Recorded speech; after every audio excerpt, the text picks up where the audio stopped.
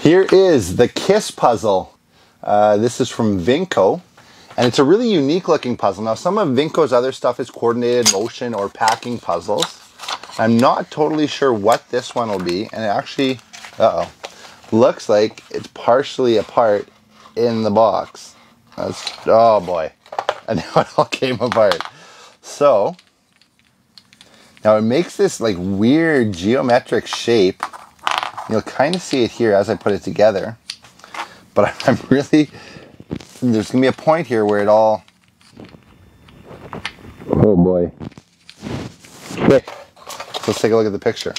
That's the shape it makes. And it looks like just this cluster of balls that are connected by rods. And I'm really not sure how, This is a very unique, very different puzzle from some of the other stuff I've seen from Vinco. And you can kind of feel it, like it's an odd thing here when I'm playing with it. You can kind of feel points where it like gets solid, or make like kind of the shape solidifies in it.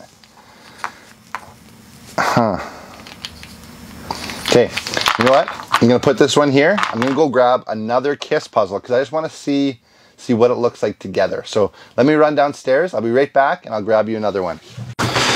Okay, so got you another Kiss puzzle. Let's take a look at it. Now, I actually do notice it's a 5 difficulty, so this is as difficult as Vinco gets. Oh, and it looks like, shoot, this one is also apart. So maybe it doesn't hold together super well, like air solidly. Let's keep going here then. Take a look and see. So it's hard to know just how solid the shape will be. Like, I'm not sure if it'll actually click into place then, or if it kind of loosely holds together in a shape.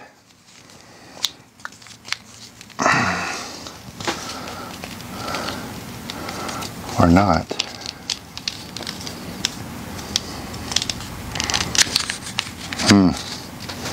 I felt like I had something there for a second.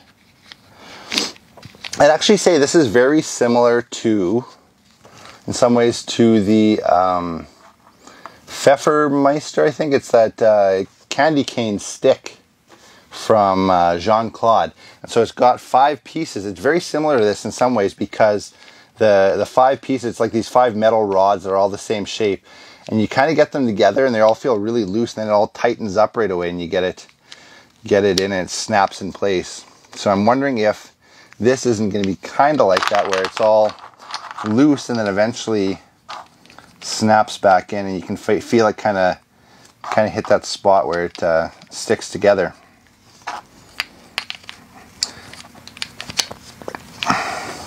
So you can kind of see a bit of the shape come together there.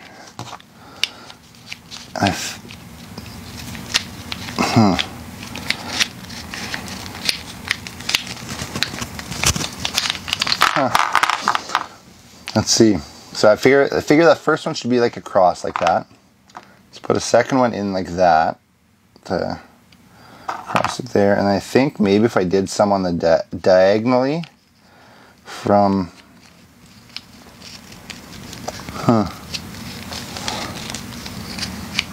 no, it doesn't look like they fit in diagonally. So let's just try again. I'll just try mash it all together.